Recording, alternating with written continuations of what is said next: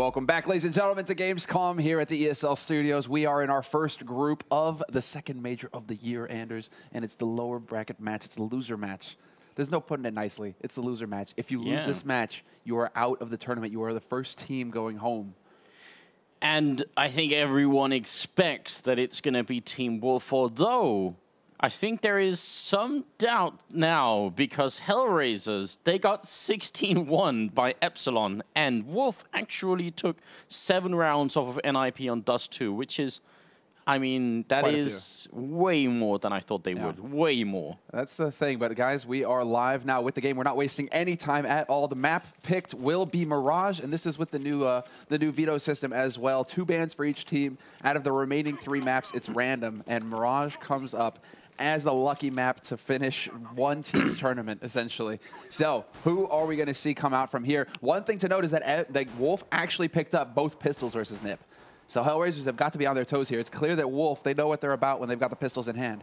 Yes, and let's introduce Team Wolf because we really don't know them. This is the Indian team with Mythil, Ace, Ritz, Rix, and Astar, and I'm super excited to be watching a bit of Indian flavor here as well. They are going to be on the terrorist side and moving in already. Markolov missing that shot and actually does get ticked down to 55. So this is a quick push to the A-bomb side, and they keep pushing down towards the CT spawn, at least taking the ramp aggressively. And I actually like this move a lot. This is really smart play from the Indians, but Mythil is going to go down, and the bomb is planted. It's a 4-on-5 here. Oh, and they managed to back off and trade up. 1 kill coming in now. Brings it back to a 4-on-4, but there's Doja with the flank. Picks up 2 quick kills, and that's going to turn things on its head now for Wolf. It's a man advantage situation, and make that a 2-man advantage now as just HellRaisers are dominating. It's all down to Doja, and Doja just, he's like, I can't leave it to the rest of you guys. Hold on. Let me finish this real quick. They're going to lose the round because of it. That's a massive mistake from Doja. The bomb is going to blow up, and Wolf are going to take the round. So I think you're absolutely right. Doja thought, wait a minute, you guys aren't competent to handle this situation. Let me do it. And that was not the right move. I'm speechless. Oh, wow. And Kucher also managed to get a team kill in there, which I'm not sure really... I mean, he killed Angel, which is really unfortunate, but... Yes, Doja not trusting in his teammate just quite actually was a really big deal that round. Now, HellRaisers have picked up a scout and some body armors as well, which is something we've seen in the past as well. Doja not going to get the first shot, goes for a repeat, and he's just going to keep going. Grenade rains in, and it is going to be the first kill happening in the favor of the Wolf team. Oh, man, and Wolf just running through them right now. HellRaisers not really coming up with an answer in this second round. I mean, they've got the CZs. They really are peeking quite aggressively, but Wolf are just taking over that B site, getting it with ease in the end, and it's practically given to them. HellRaisers with the aggressive peeks, re-peeks, just giving away frags, really letting Wolf get in here and get a pretty solid second round. If they can hold on to everybody here for Wolf, that would be huge. And to try and get in position to pick off anybody trying to rotate off this site. And he's not going to do it. Nothing going HellRaisers' way. So that's 3 for 3 now for Wolf and pistol round so far in their group stage. Yes. And they managed to survive HellRaisers in the second round of this map. Absolutely stunning. Moving straight into the third round as things cool down a little bit here. We do get a quick chance to thank all of you for tuning in, of course. I mean, the viewer numbers already have been really cool for this tournament, and we have a bit of an internal bet going on. Now, we're not going to say what we bet for just yet, but, you know, you guys can try and take a guess as well. We have high hopes for this tournament. Maybe later we'll reveal what our internal betting pool is like for the viewer count. Markolov peeking quite aggressively in the middle here, and it's going to be some good kills coming in finally from HellRaisers as Kucher also picks up the 1. But this is still a 3-on-2, should be manageable. Markolov getting a lot of space to get some kills here, but he's being wrapped around right from the back. I think it's Ritz coming in with the Galil in hand and will take down Markolov. So that's going to be the end of it. And Wolf, they're looking good. 3-0, they're on the less favored side, and you got to imagine that HellRaisers are going to be slightly shook as well from that 16-1 loss.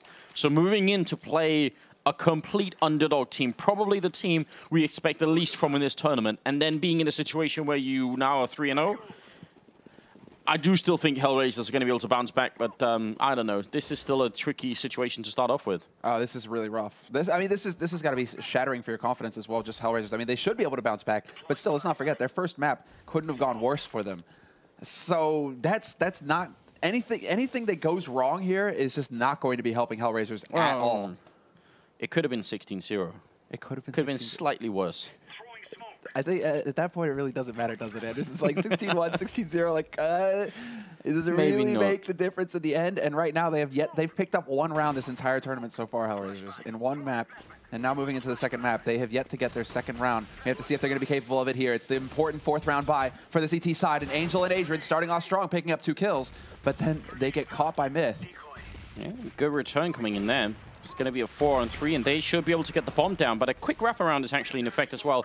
I think that's Doja once again wrapping up as Angel is taking some shots with the smoke. Not really connecting here, but they are boxed in. Kucha goes down. That's a great shot coming up from Ace, I believe. So right now, we're back into a 3-on-3. Doja moving up from behind is making a little bit of noise. He's going to be able to take down Rix. And now 2-on-3 here.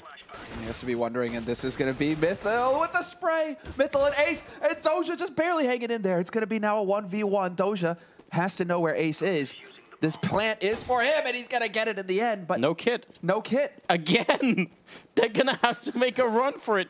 This is ridiculous. Now, I mean, that's the pistol round and the fourth round. Both lost to a lack of kit and not enough time to defuse the bomb. Really painful situation here for HellRaisers. They will pick up that AWP as kind of a, you know, I don't know, what do you call it? Like a loser's prize? Consolidation prize? Consolation. Consolation. Prize, That's right? the word I'm looking for right there. Because he's gonna hold it close. He's like, this is my AWP now.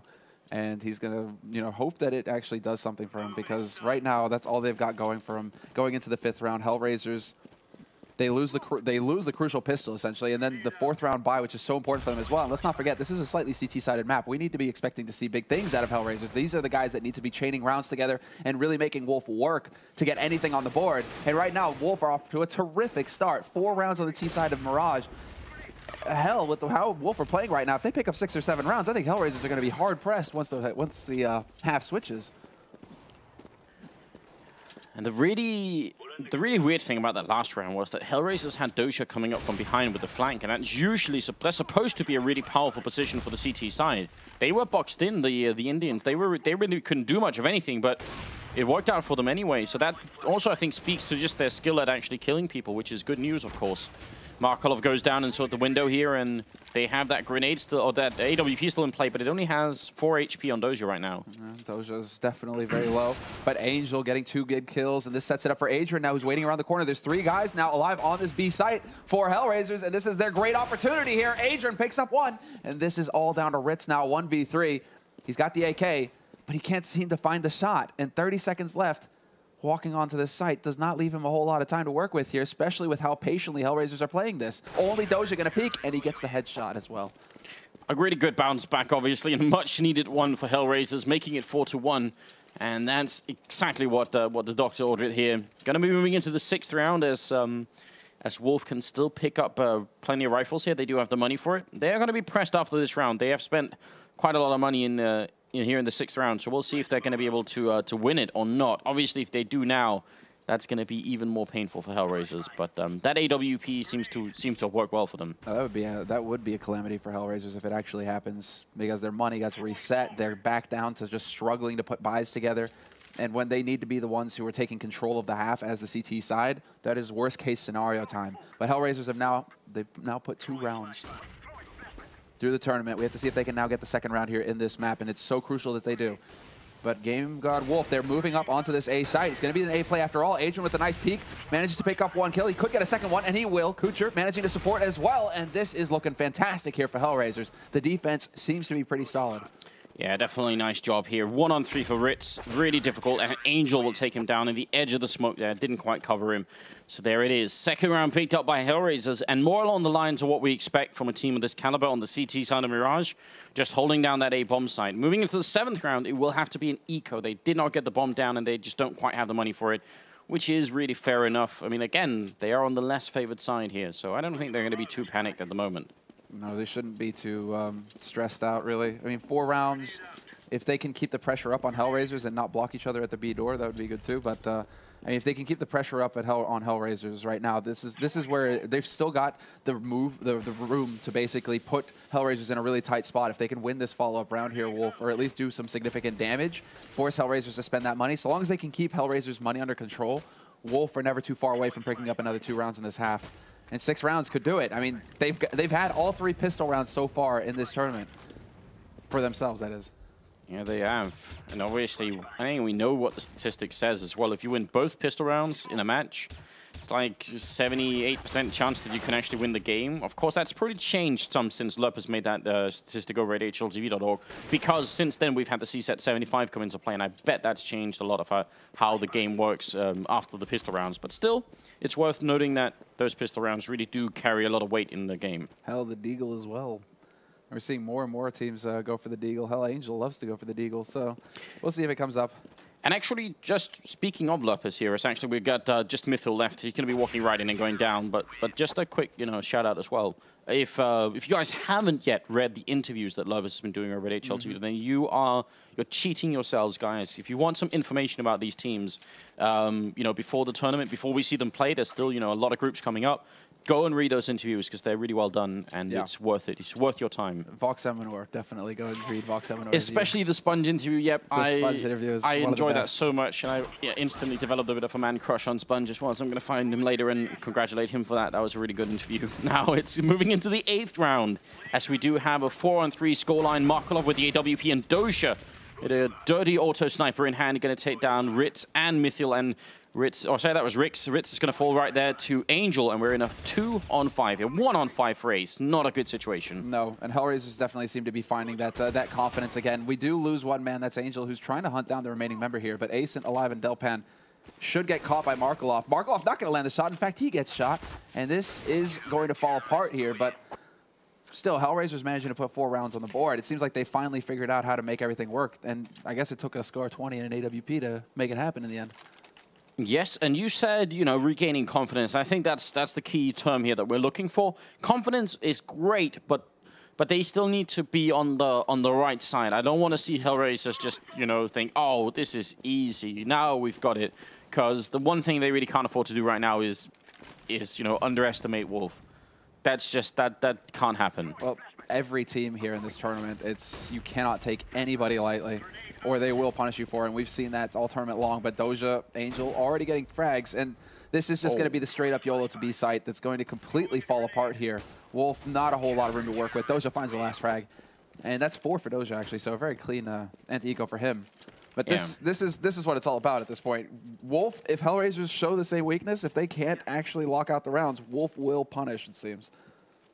They do have, especially Ace right now, we can see with 10 kills, actually only outdone by Doja at 16. I think many of Doja's kills have been so far eco-frags, which is still good, but not quite the same.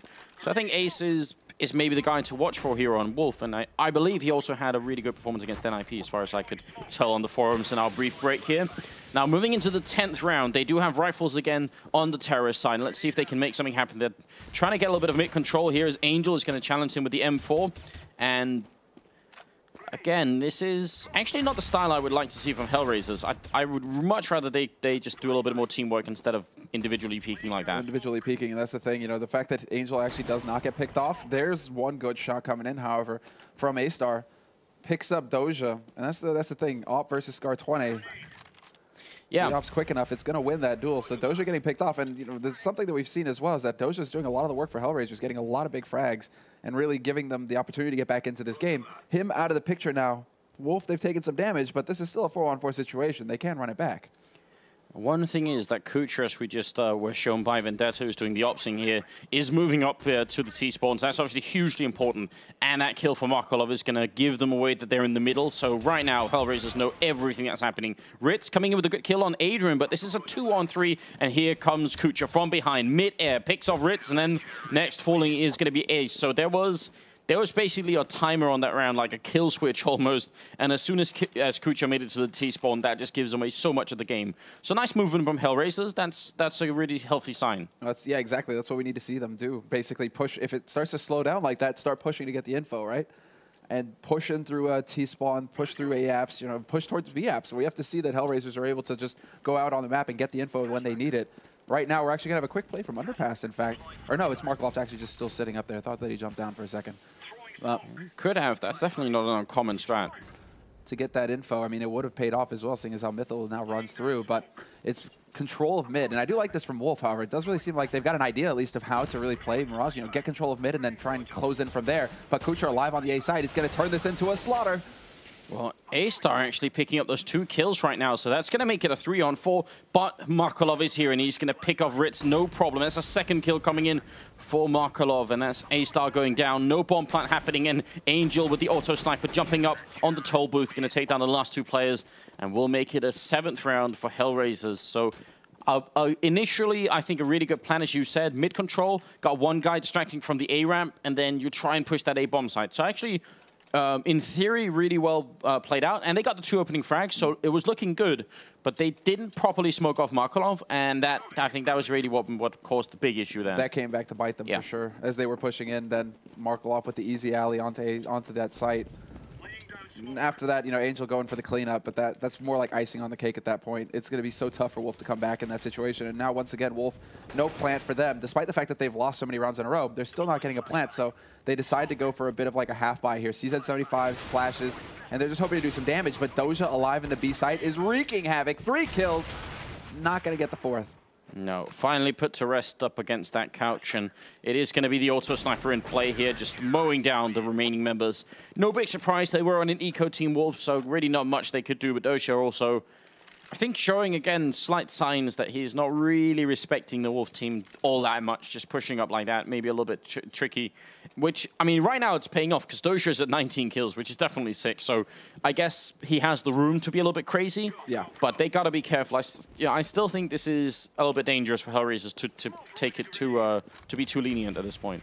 It's true, but then like you want to see Doja actually just playing kind of Doja, right? Like he is that guy. As soon as he has that confidence, he is that guy we can really expect to see trying to throw his weight around. And again, he's doing it. I mean, he's pushing into B apps, just getting that info for his team right now. He's going to be saying, hey, by the way, guys, I'm not seeing anybody up on this side of the map. He's even going to bait it to make it look like he's still on that site with that smoke behind him. I mean, this is just really nicely done here by HellRaisers. This is so much information, and we can see they have 1 guy rotating over now, Markolov rotating in through CT spawn. They're going to put 4 guys holding solid on this A site, and Kucher already closing the distance, gets 2. Yeah, has to pull out the Deagle here to get the last one. He's not going to get it. Will be Rix to pick up 2 kills, but they will fall eventually. And a little bit of a shame for Team Wolf here, because what they were actually aiming for is the really standard A execute that we've seen so often. Is that a terrorist auto sniper that he's picked up? I think it is. All right. Well, the standard A push is a really good idea. I love it, but it isn't enough. And now we have, as you're pointing out, 2 orbs and 1 auto. Actually, they're going to get rid of the auto sniper. Angel just stole it just for the sake of it. Is that a misbuy? I mean, I think they have the money to be thrown. I mean, I don't think they're too worried about it. There is an off. However, A-Star will re-peek and catch Markolov, who's trying to get into underpass there. And I would say more signs from Markolov and HellRaisers here that they're really just, they're playing slightly casually at this point. Just that they're relying heavily on the idea that they can probably, in a one-on-one battle, win against the Wolf players and just taking it from there. Because I don't think normally you would see Markolov peeking like that. Put it this way. Just taking the re-peek so aggressively and not sure. Doja alive on the B side, however. He's going to get 1, and he gets 2. He's still alive, and that's a real problem there. Rix is now going to get caught in the B apartments. And so far, HellRaisers have just bounced back in this game perfectly. 10 rounds on the board. If they finish this 11-4, that's very good work from HellRaisers. Wolf desperately need to pick up this last round, but they just don't have the money for a full buy here. It's going to be rifles, but 3 Galils, limited nades. So on a mental level, it's already surprising. I would have been very disappointed if HellRaisers couldn't recover from the 2 really bad rounds that they had in this game, where they lost because of no kit, which is really frustrating, the pistol round and the 4th round, or the 3rd round. But it's still good to see. I mean, we have to sort of think about HellRaisers taking a 16-1 defeat. So it's good news that they managed to do that in this round. It's a 3-on-4 right here. Markolov pushing up. Kucher going to get the kill on Ace, and he's going to get saved right there, Kucher. It's going to be just Ritz left. He goes down, and we have an 11-4 half on our hands. HellRaisers defending really well for the last what, 11 rounds of this game. Yeah, that was just a perfect turnaround from HellRaisers. Landing all the shots. Markolov even wired so tight that he's shooting at teammates at the end there. He's just like, I'm shooting everything that moves. It's got 2 legs. It's moving. I'm shooting it. That's, I mean, in a way that's good, but not if you do it like he did in the pistol round. Who was it that got the kill? I think that might have been... Was it Kucher who got the team kill? I think it was. Taking down Angel. Now. Yeah, we can't see. Anyway, that is the first half, of course, and Team Wolf, they obviously were struggling after those 4 rounds, but I think they've shown us that they have a decent grasp of what's going on here. they're definitely not just walking aimlessly around the maps. It's just that they happen to be playing HellRaisers, which is a team that pretty much functions on the idea that every single member of this team is basically a superstar in terms of aiming and playing the game. Essentially. So that's kind of tough to play against sometimes. Well, that's what's really scary is that, you know, it's like when players like Doja start waking up, like Doja is the point man for HellRaisers. He's the guy you want to be seeing just doing so much work like he's done here in this game. Yeah. I mean, aggressive peaks, sure, and you could kind of criticize that. You were just like, okay, you know, with that scout, right? You know, second round goes for the scout, and he just peaks and peaks and peaks and peaks, but he's basically forcing himself to get into that situation where I am going to get these frags. It's going to happen. And in the round that follows, I mean, he just kind of goes out of control. So HellRaisers, they are going to switch over to the T side. The thing is that if Doja's feeling it right now, if he's got the confidence going into the T side, I'm not really sure if anybody on Wolf is going to be able to put a stop to him. We have to just see if Wolf can keep the streak strong with the pistols.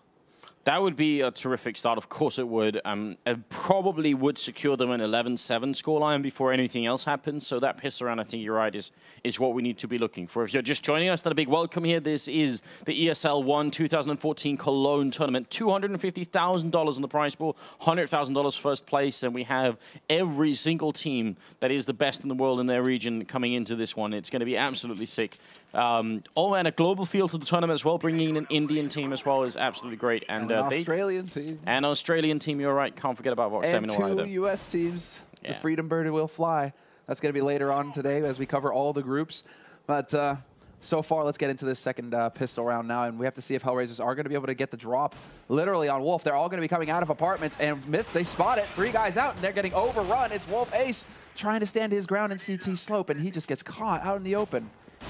Really unfortunate here for the counter-terrorist side, because actually the setup they had was a good idea, but what HellRaisers did was almost a direct counter to the setup they had, and Adrian wanted to knife then. It will be Doja picking up a triple kill. So basically what happened this round for the Wolf team is that they had this stack going on looking towards the A ramp, and if someone had been walking in, he would have been basically in the line of a firing squad of 2 people, but they didn't come from A ramp, they came from apartments, and that meant they were essentially in the wrong position, which is, that really caught them. Well, that's not a common strat either that we see, really. You know, no, you expect to see 2 guys up in apartments, and they'll come running out. Maybe 1 guy like Adrian. You know, that's the thing as well. HellRaisers, they really favor the apartment play, as Angel right now is heading over there with Adrian. Angel with the MAC-10. Is he going to manage to do this? He's at 75. Oh, and he can't manage it. Mythil will get caught, and this is going to be 2 very quick kills, in fact, for HellRaisers to start this second round. Markolov trying his luck with the Deagle in the middle, and I think the bias as well from HellRaisers this round is an indication again that they are just feeling their way forward here. 2 AKs, and then, you know, as you said, MAC-10, MB7, and the Deagle. Not really the standard second round buy coming out here from HellRaisers, put it like that. Yeah, I mean, just to, you know, in case you're wondering why they would go for these SMGs. I mean, it's like $600 in the bank if you get a kill with it, right? So that's the whole point. That's what they're thinking. Like, I'm gonna farm up a whole bunch of frags. But if you don't farm up frags, which is what we're seeing here, I mean, Adrian gets nothing with the MP7. Angel gets 1 kill with the MAC-10, so that's good for him. But you know, it's still like, why not just go straight for the rifles in that sort of case? That's kind of the discussion that's happening right now, as far as, you know, what you should be buying in that second round. Yeah, and I'm hearing more and more teams. I remember talking to Fetish from Dignitas, and I think he said, well, we should be buying more MP7s. If we can sneak some in, we should be trying to do it every once in a while. So, I mean, I don't know if we're going to see that, but definitely an idea. Kucha and Doja picking up here, and Wolf still do not have rifles to fight with, just the pistols here, as Ritz is going to go down and will be end of the round really quickly, and this time the MP7 and the MAC-10 going to pick up a kill as well, so it's starting to slowly pay off, but now they're obviously going to exchange them for AKs anyway, so part of what they saved is going to be spent rebuying anyway, so that's part of the problem as well. It's not an easy calculation to make in that sense. Moving into the 19th round, they will have rifles. No AWP picked up here on the counter-terrorist side. No AWP to fall back on. But still, rifles, very limited nades. This is going to be extremely tough here for Wolf. It's going to come down to the aim battle, and so far, HellRaisers are kind of just bullying them, throwing their weight around, really just taking the peaks, taking the duels, taking the aggression, and there you go. Kucher, as I say it, overextends and gets punished by A-Star, and A-Star gets the headshot as well on Angel before getting taken out. Yeah, interesting. And they need a return. There's Rix picking up the bomb as well. And now he's just going to have to stay alive and call for backup here. This is not a bad position coming in here. Angel goes down. And now he's alone, though, in a 1-on-2. They have plenty of time, HellRaisers, to try and sniff him out here at the back of the site. And he's trying to move into a good position. He will be taken down by Doja. Very unfortunate then. Could have been great if he could have turned it into a 1-on-1. But they were creeping up closer. And that is probably the nail in the coffin here. That was the one round, apart from the pistol, that Wolf had a chance to somehow bring it back here. We could very likely be seeing a 16-4 win here for HellRaisers. Yeah, a clean sweep, essentially, after the first 4 rounds here. Wolf, they need to get back on this board, find some way, but it's just, when it comes down to the duels, HellRaisers are coming out ahead, and the aggressive style is paying off. I don't think Markelov connected with that shot. He was just shy, but Ritz will get caught by Kucher out in mid. He will. And up here it's Rix, ready and waiting. Gonna take some shots against Adrian, but can't quite get the kill. And now he's actually very low on bullets. Gonna go down to Doja. And we're in a 3-on-5. The bomb is towards that B-bomb site. And still some members from HellRaisers actually creeping up the middle. So they're all over the place right now. And Wolf just don't really have the manpower left to deal with this. Ace is actually going to catch Markelov jumping up there, but they're still going to be able to drop him. That's a teammate from HellRaisers, everyone picking up a kill, and Wolf can't quite manage it. Good game, well played. They are really well mannered, and I mean, we were talking earlier, and I think we said we'd be impressed if they could get something like, you know, 5 or 6 rounds in total in this tournament, and already they are up to 11 before they unfortunately have to exit, losing to NIP and HellRaisers. But considering where they came from, I'm actually still pretty impressed. Impressed that they managed to pick up pistols. Yeah. I mean, versus NIP as well. They picked up pistols. They even picked up eco rounds versus NIP. And then when they go up against HellRaisers, they still had a strong start. So Wolf showing that they've got the possibility right of really competing. They just need to have a bit more practice and need to have a bit more time. It's still great that they were here and competing. So that means here for Group 8, in terms of the brackets, Dan is Wolf out, maybe somewhat predictably, but I don't think in the way that people had really imagined.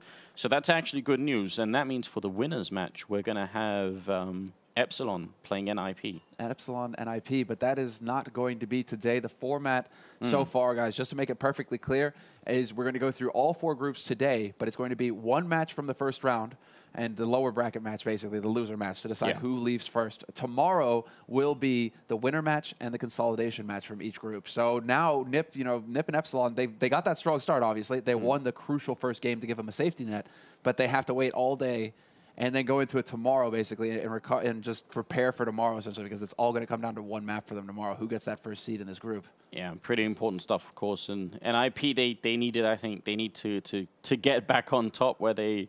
they've been NIP losing so long. those 2 pistols as well versus Wolf. I mean, it's shaky. But then again, the thing is that NIP, they've lost to Epsilon. G3 group stage, they lost that first match 16-14. Epsilon looking just terrific today. So if Epsilon play at the same level tomorrow, NIP are going to be hard pressed. Like NIP are first, or we expect them to get first seed in this group. I think they're going to have to run for it. I put it like this: the Epsilon of Gfinity and the Epsilon that we just saw against HellRaisers are totally different teams. Yeah. There's no other way of putting it. That was impressive. Well, but we'll see. I mean, if the RNG gods give it to him, and I mean, if they give him Inferno again, anything is possible. Indeed. That's obviously the veto system coming into play a little bit here. Right, so the last map is random. In case you're wondering, right, we'll go ahead and give you the veto system because this is a 7-map pool, and we have 2 new maps, or 3, I guess, if you want to look at it that way, because Cash has now been brought into the map pool along with the classics. Train has been taken out, and now we have 2 new maps, Overpass and Cobble, that have been added in. So the way that the ban works right now in the group stage, which is just best of 1 matches, is each team gets 2 bans. So it's ban, ban, ban, ban, and then the remaining 3 maps, it's randomly picked, basically, which map you will be playing that 1 map on. That crucial 1 map is randomly picked from the remaining 3. Yeah. So there it is. Definitely very interesting. Yeah. And, well, that means we're going to have to move on to the next match soon. Second group, they're all so good too, but it is going to be Group B. Actually, let's go ahead and take a look at the groups again real quick, just to get an idea, guys, what we have in store for us here after this break. Group B coming up next. Yes, LDLC, Na'Vi, Copenhagen Wolves, and London Conspiracy. And I think I would have to put Na'Vi and LDLC as the favorites, but I am not confident in that. I think this could go very, very differently. Copenhagen Wolves are definitely not a bad team. In London Conspiracy, well, they have... Anything is possible. I would say they've beyond proven themselves at this point. Ideally, what I would love to say is LDLC and Na'Vi, no discussion. That's it. Those guys, that's first and second seed right there. Are you feeling confident in that? I think it's almost like a quarter for every team as to who's going to make it out. Like, you have 4 teams that can make it out of this group. it's going to be a bloodbath. Who knows who's going to be the first team out? The first game we'll be covering on here is going to be Na'Vi versus Copenhagen Wolves, and then we will obviously catch up with London Conspiracy and LDLC no matter what. So we're going to catch all the teams from each group, and that's a really, really cool idea of this format is we can actually see how everyone does. But, that is going to be the next game coming up, guys. Yeah. So, quick break, and when we come back, we will be getting into Group B of the second major of the year here at Gamescom.